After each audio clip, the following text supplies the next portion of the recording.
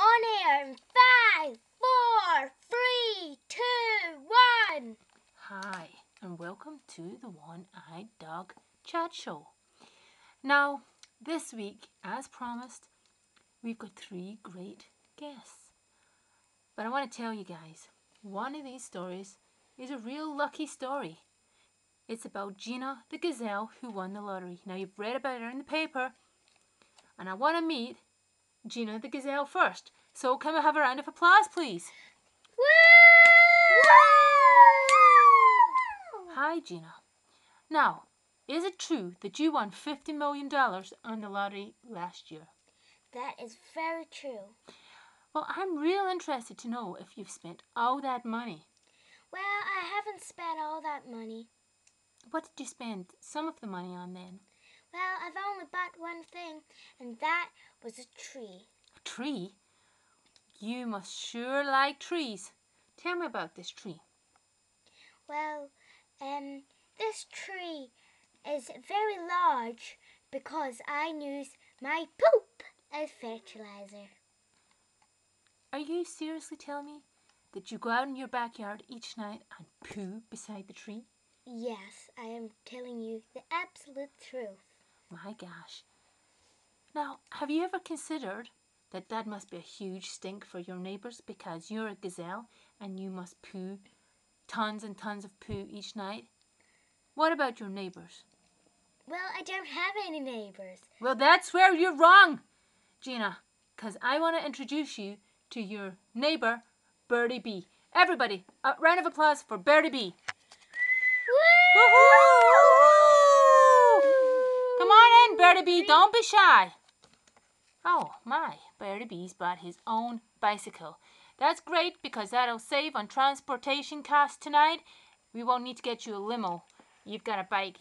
Now, Birdie Bee, tell us the problem that you've encountered since Gina the gazelle won the lottery. Well, it's quite a funny story. It's quite a funny story. Well, I kind of guessed that you were telling me a sad story about this poo. Tell me more. Well, I love Ray and Toppy. I love on the trunk right there. And then every night I have to go out with a chimney, pick it up and put it on her chimney because she's getting a new toilet installed. And it always Wait a minute, let me just clarify this. Gina, are you getting a new toilet installed in your home? Yes. But for the moment, what's happening is Birdie Bee has to go out each night with a big massive bin bag and collect up all the poo. Is that right? Yeah. And it's a huge stink. Yes, and I put it down her toilet because her chimney's on top of her toilet. Now, I have to say to you, I thought this was a real sad story, and I spoke to my executive producer, Morris the monkey, and he felt so strongly about it that he decided to go out this afternoon, Gina, and chop down your tree. Now, what do you think about that? I think that is just mean. Now I have to go and spend more money and go make my own tree.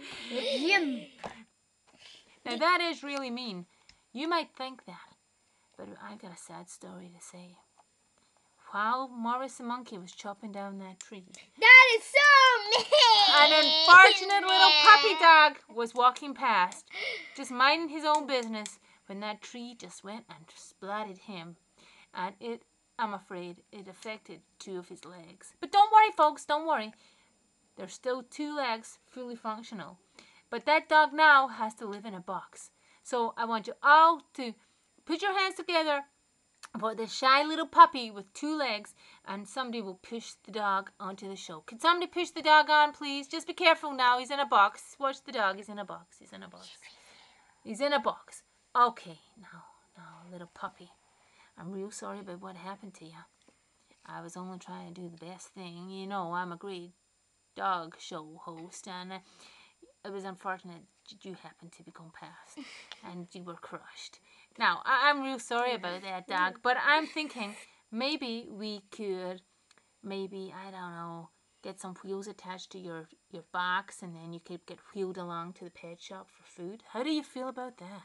I think that's pretty good, but the way I'm transporting it just now is a really horrible thing. Oh my gosh.